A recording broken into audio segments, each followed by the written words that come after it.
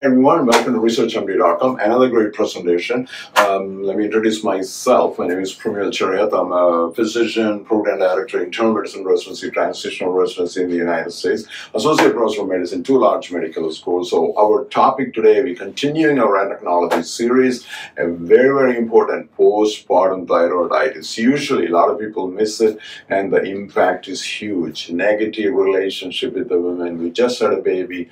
Negative relationship with the family, with the baby, and all of this is heavily affected, okay? So let's get into our topic today, postpartum thyroiditis. The first thing we have to do is to define what is postpartum thyroiditis, okay? It's an inflammatory autoimmune disorder. Remember, it's an autoimmune and causing thyroid dysfunction in the first postpartum year, okay? The first year after delivery, and the women were typically euthyroid before pregnancy. That means they didn't have any thyroid problem before, and then they should exclude Graves' disease. So anti-TSH receptor antibodies will be absent in these people. Okay, so now what are the other names for postpartum thyroiditis? You got painless thyroiditis. You can have lymphocytic thyroiditis with a spontaneously resolving hyperthyroidism. It's actually most of the pathophysiology based on this lymphocytic distraction. Okay.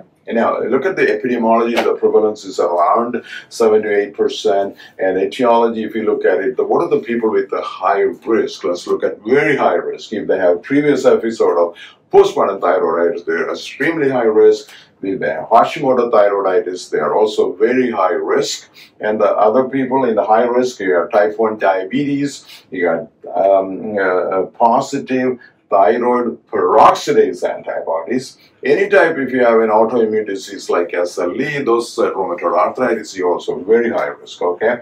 There is if you have gestational diabetes, there is high risk, and family history of thyroid disease, or even family history of autoimmune diseases, you have to be extremely careful. And these are the high risk of people.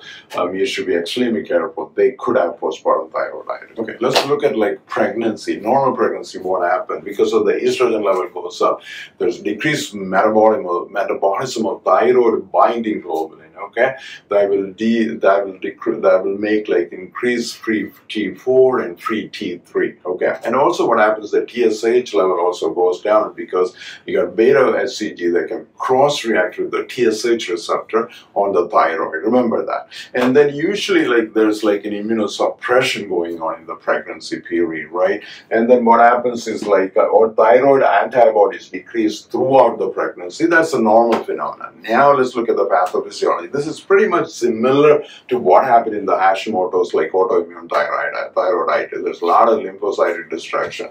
So then what happens is after the pregnancy, during the pregnancy, we know there's immunosuppression. All of a sudden, immunosuppression is gone, and then you can have something immune rebound phenomena, and then you got breakdown of the self-tolerance and induction of thyroid autoimmunity. Again, autoimmunity, okay? And then there's first you have to look at what happened in the CD4 the T helper 1 cell that activate macrophages, IF and gamma, and then there's a lot of thyrocyte injury in this group. They can also cause plasma cell antithyroid antibodies, FC receptor, natural killer cell activation, and you can have antibody-dependent cell-mediated cytotoxicity. So one thing happens, it's a lymphocytic pretty much distraction. Okay, now we have nice graph over here, what happens, there's so many, you can present 50% of the people can be hypothyroidism. That's the most common. Let's look at this graph. You got thyroid function on this side and months since delivery. Again, we said the 1 year, right? So what happened, the first one, you can have this persistent hypothyroidism. Probably that's around 50% of the people. Everything stays low. And then you can have transient hypothyroidism. You can have transient hyperthyroidism. Okay, now there's some term destructive hypothyroiditis with increased free 4 and T3, and then it becomes hypothyroid phase. Okay, so those are the main thing. And remember, if something I remember, 50% of them, it could have be hypothyroid features. Now, let's look at on this category over here. How do you diagnose the patient? Very important to get the history to find out what is going on in this patient, okay? And then you check the TSH. Which patient you should check for TSH? You know, the high-risk people. We already said, like all these people over here, you need to check. Just go back 6 to 12 weeks after postpartum. There's like postpartum depression, milk production difficulty, symptom consistent with the hypothyroidism or hyperthyroidism, and 3 to 6 months after postpartum, you have to be checking TSH, okay? So any of these people we talk about the high risk, you should also check TSH. So if you're in there in the thyrotoxic phase, what will you find? In the thyrotoxic, there's going to be decreased TSH and increased free T3 and free T4. What do you have to do? I mean, if it is asymptomatic, no treatment is necessary, okay? You can check TSH every 4 to 6 weeks and you should be fine. Now, if they become symptomatic, then you have to give like propranolol too. That is the treatment for that patients. Now, then they become euthyroid phase. At that time, you have to check the TSH every 2 months. And then you do that again, you continue that for 1 year, okay? The next you got hypothyroid phase. In that hypothyroid phase, we know how it happens, right? There's increased TSH and decreased free 3 and T4. So if they are asymptomatic and the TSH is, there is increased TSH and if it is like less than 6 months, you don't need to treat it, okay? At the same time, if it is symptomatic or if you're pregnant or attempting to get pregnant or breastfeeding and if there is increased TSH greater than 6 months, and then you have to treat with the levothyroxine, okay?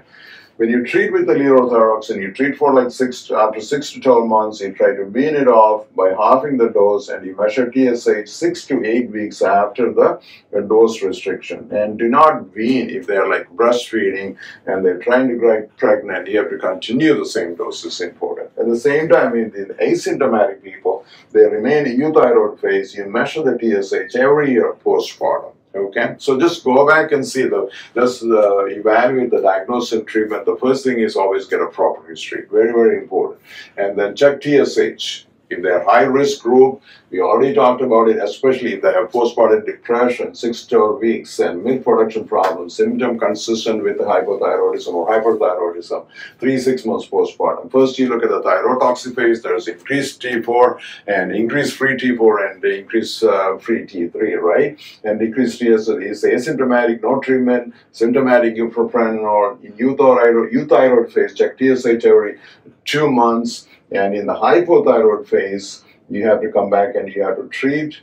If they're symptomatic, you have to treat. If it's asymptomatic, you don't have to treat.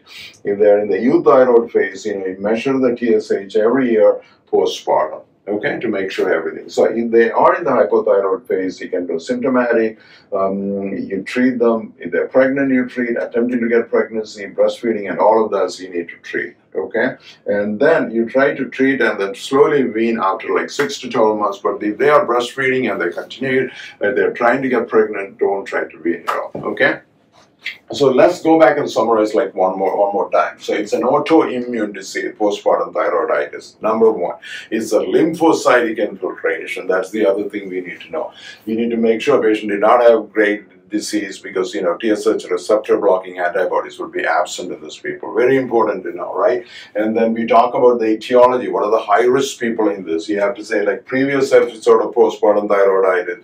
If they're Hashimoto, they're the highest risk for developing postpartum thyroiditis. And you have diabetes, hepatitis C. You got positive thyroid peroxidase antibody. And you have any other autoimmune diseases like SLE, and that make you like high susceptible to have postpartum thyroiditis. And then it's like, if you look at the pathophysiology, it's very important. No, it's like number 1, there's immune rebound phenomena, and there's like a lot of lymphocytic activity right here. You got Th1 cell, CD4 activating the macrophage thyrocyte injury, and then you got anti-thyroid antibodies coming in, Fc receptor activation of natural killer cells, and there is a lot of damage to the thyroid. And then when you look at this graph, it's going to clearly tell us like what happened. You got thyroid function on over here and months since delivery on the x-axis, right? You have like, most of them, remember, it's like 50% of them in the hypothyroid phase. And look at the treatment, make sure you take the history, Make sure you check your TSH if they're on the high risk, and then you have this flow diagram right here, thyrotoxicosis phase. You got asymptomatic, you don't need to treat, but if it becomes symptoms, you treat with the propranolol. And if you're in the hypothyroid phase, asymptomatic again, you don't treat, and you become symptomatic and pregnant, or attempting to get pregnant, or breastfeeding, you have to treat. And you treat it for 6 to 12 months and then slowly try to wean it off, okay? Again, very, very important topic which a lot of people miss, which are a huge impact of women all across the world. Thank you so much for watching. We'll be back with another presentation soon. Please subscribe to our channel. Thank you.